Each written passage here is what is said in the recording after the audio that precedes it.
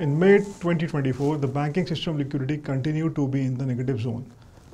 Just a month back, after a bout of spending, government's cash surplus had risen to INR 3 trillion. This was on expected lines as government cash balances swelled due to lack of spending ahead of general elections. RBI had turned its focus on managing system liquidity through VRR auctions. In addition to these VRRs, RBI offered multiple buybacks, then weekly T-bill auction size was also halved.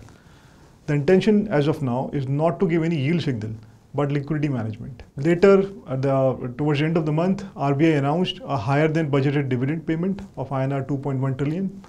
Due to this, government cash position has bolstered further. In coming weeks, as and when the government spends cash, it should lead to an injection of INR liquidity into the banking system. In addition to this, the FPI flows related to index inclusion are slated to start from end of June, which is a liquidity positive. In such situations, we can expect RBI to continue to manage liquidity using tactical tools, such as reverse repo auctions and sell-buy FX forwards. As of now, we see low probability of a CRR hike or issuance of MSS bond and bills, though the situation is still evolving. MPC outcome. The status quo of a June 24 MPC meeting is largely in line with market expectation. The upward revision in real GDP growth projection by 20 bips, though was not largely expected by the market, but given the momentum in the recent quarters, it doesn't come as a big surprise. Also note, we have now one more MPC member in dissent voting for a 25 basis point rate cut along with the change in stance to neutral. The RBI's policy rate of 6.5% amount to the real policy rate of 2% based on the central bank's year-end inflation projection. The neutral real policy rate can be estimated as being 1% to 1.5%. The real policy rate facing the industrial sector is even higher.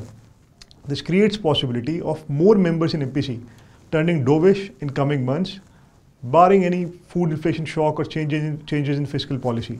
Watch out for final budget of FY 2025. The RBI again committed to being nimble and flexible in its liquidity management through main and fine-tuning operations in both excess and deficit situations. We have seen similar action in the last couple of months. The recent general election outcome has given rise to speculation of possible changes in fiscal consolidation plans. Any regime change has implication for priorities of fiscal policy. However, in current scenario, we feel the setup allows government to manage the fiscal consolidation plan as forecasted earlier. The central government's target is to bring fiscal deficit down to 5.1% of GDP in FY 25 and to 4.5% of GDP in FY 26. If the incumbents had managed better tally, there was a possibility that pace of the fiscal consolidation would have even accelerated. However, under new reality, there can be pressure to provide more subsidies and welfare schemes to cater to the lower income and rural sectors of the economy. We believe that fiscal deficit target will still be kept under 5.1% of GDP for FY 25. Further, it is also unlikely that FY 26, a target of 4.5% of GDP will be missed. This has given rise to the uncertainty premium in the market, which was otherwise pricing in continuity of the regime. This has led to a situation where 10-year yield has not been able to sustain levels below 7%, though it has tested that level 3 times in last 1 year. In global markets, some central banks from advanced economies like Switzerland, Sweden, Canada and Euro region have begun their rate easing cycle during 2024. In US too, there are some signs of easing.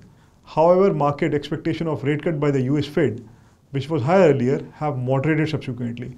In India, on the long end of the curve, we have been pointing out 2 factors supporting the rates: the continued FPI inflows, post-bond index inclusion, and expectation of shallow rate cut cycle along with the continued macroeconomic stability. The latter expectation may see some adjustments with stronger economic data in India, but overall rates in India should remain well bid. In short term, there can be some small increase in G6 spread over policy rate due to speculation related to the possible regime change and as uncertainty premium has increased. However, in medium term, the possibilities of a shallow rate cut cycle remains intact. Mutual fund investments are subject to market risk. Read all scheme-related documents carefully.